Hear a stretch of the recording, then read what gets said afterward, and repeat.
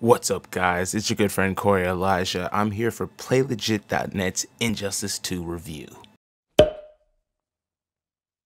Injustice 2 is the sequel to DC Comics and NetherRealm's 2013 acclaimed fighter Injustice: Gods Among Us.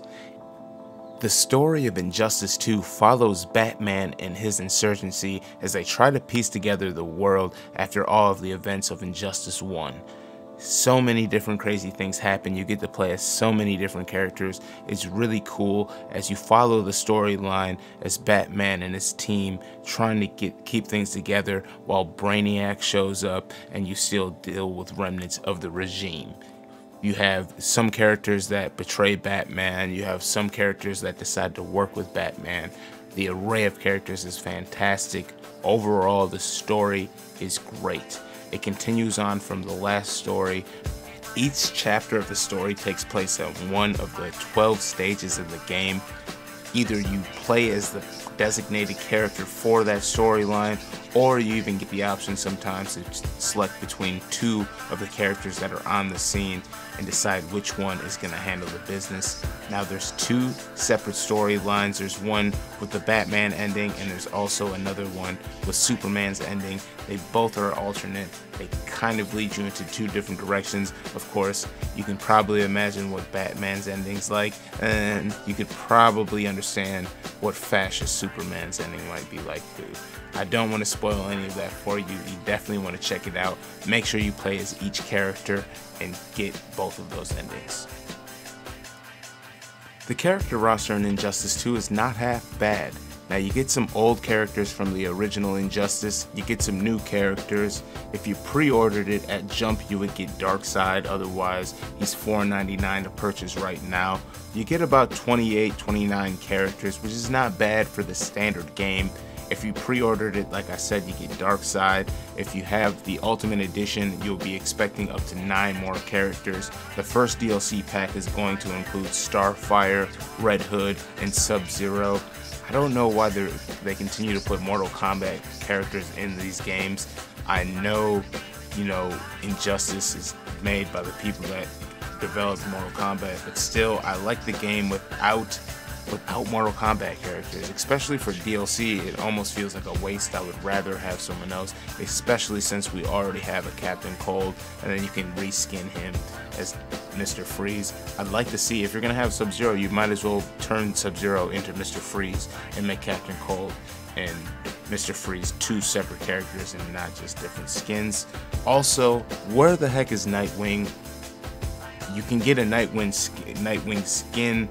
There's things that you can do, so you even get like where you can get the staff of Robin or the staff of Grayson, so you can use the staff, but there's no Nightwing character and it's not looking like there's going to be one. I don't want to get custom clothes and look like him. I want to play as Nightwing, switch between the staff and the two nightsticks. Like, what are you doing? That was a big disappointment in my eyes. Other than that, like I said, there are different skins that you can unlock, tons of different gear, weapons, different colorways, looks that you can get. So literally, your universe is your game. We're living in the multiverse. Not two characters are going to look the same. They may look similar, but there's so many different variations, so many different attribute changes, so much you can do when it comes to customizing your characters, which makes this very different from the original Injustice, and I think a very good improvement. Now, all of that extra equipment you get from unlocking mother boxes by playing the game. If you want to spend some money and download it, you can do that as well.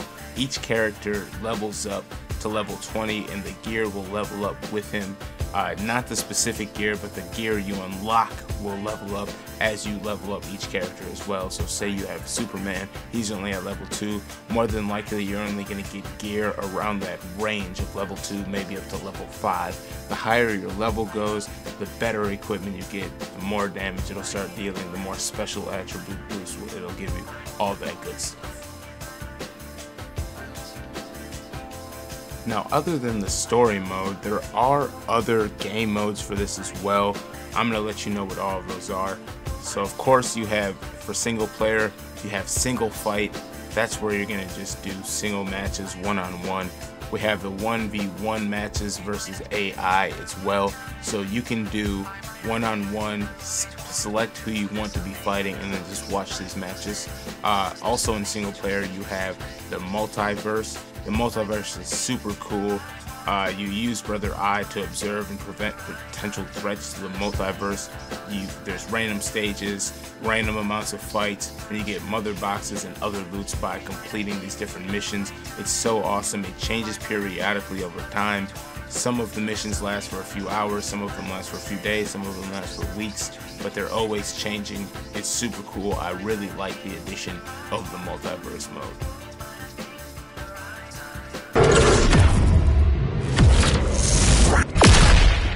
For multiplayer modes, of course there's a versus to battle locally. We have an AI battle simulator to create an AI controlled team and challenge players for more loot. There's also a tournament mode, which is really cool, so if you want to get some friends together, set up a little Injustice 2 tournament, you can definitely do that as well. You're going to be owning in your skills. That's all that you'll be relying on. You're not going to be earning any loot or any progression from setting up tournaments. That's solely just for having fun. The good thing is, though, that's the only mode where you don't earn other gear or more loot, things to level up your characters. Of course, there's an online mode. There you just battle fighters online. You can do King of the Hill, one-on-one matches, continuous matches. It's super fun, especially if you get a party together. I played with a few friends online. We got some epic matches in. I mean, time flies when you're playing these matches, and the game is so seamless. It just flows so perfect. Not many frame rate drops, anything, any glitches, anything like that while you're playing online. I was very pleased with that. There's also the guild mode where you can join or create a guild, and then you complete daily and weekly challenges for loot, and you can participate in guild multiverse missions as well, where the more people that are actually doing a mission, it will make it easier for you, and you'll get more loot, more rewards, more trophies, all that good stuff. The guild is very nice. I'm a member of the League of Assassins. I thought it was only right, and it's super fun. You can meet some cool people on the homepage there as well, where you can chat and talk to everybody within your guild. As for gameplay, the voice acting in Injustice 2 is amazing. With a star-studded cast with some of my favorites, we have Phil Lamar, Tara Strong, Koerri Payton, Kevin Conroy, the voice of freaking Batman. It's unbelievable, and that's just naming a few. The dubbing is super fluid. Everything looks like it's syncing up. It looks like the characters in the game are actually the people that are speaking. It's super fluid. The cutscenes just transition perfectly into gameplay. The gameplay is seamless. Frame rates are not dropping. And if you have a PS4 Pro, or if you're playing on an Xbox, wait for the Scorpio to come out because it looks fantastic. Or use your Xbox S for that HDR. It looks amazing. It looks great. This game looks fantastic. Even when you change the equipment on your characters, it just looks bananas. It is great. I definitely suggest trying it on a Pro model console. I've played it on both. The standard console, it works fine, it's great, but it does not do it the proper justice or injustice. The battle mechanics of the game are so simple, they're easy. It's easy for anyone to pick up. Heavy attacks, strong attack, weak attacks, and then using your special.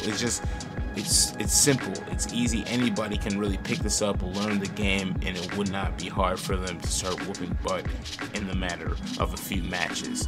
Now, you do have to learn each character because they spent a lot of time. Each character has its own specific style. You have to learn your characters, which makes it even more fun because you go through the road, leveling up each character, perfecting each character, adding the equipment to your character, so each character can be played different ways while they all have a similar but unique fighting style, stance, all that good stuff, special abilities. It's amazing. The game mechanics of it, I mean, at times it can be kind of unfair, but after playing the game and after learning the characters, you kind of find the weaknesses and the strengths of all of the characters, and you can kind of maneuver around, select your characters accordingly to combat who you're having to face against. So I think it's great. There are a few qualms about some of the gameplay. With my experience, I didn't have too much trouble with it. There were times where I was like, man, how is Grodd just whooping me like this? Why is Swamp Thing doing me like that? But other than that, gameplay is solid. Overall, I gotta give Injustice 2 a 4 MFs. Yes, 4 MFs. Solid gameplay, solid story, solid soundtrack, solid everything. Now, a few things could have been tweaked. It could feel less like a mobile game at times, I would hope, but it is what it is. That's where we're kind of going in this whole world of gaming. I wish there was more characters. I wish Nightwing was there. I know we're expecting 9 more, but the DC universe is so huge, you almost feel like they could have put far over 50 characters in this at jump, but 28's not bad. That's my review for Injustice 2 for PlayLegit.net. What do you guys think? Do you enjoy it? There's so many fighters out this year. Besides this, Tekken 7, we have Capcom vs. Marvel coming out. It's going to be great. It's going to be insane, but Injustice 2, I think it'll make it through.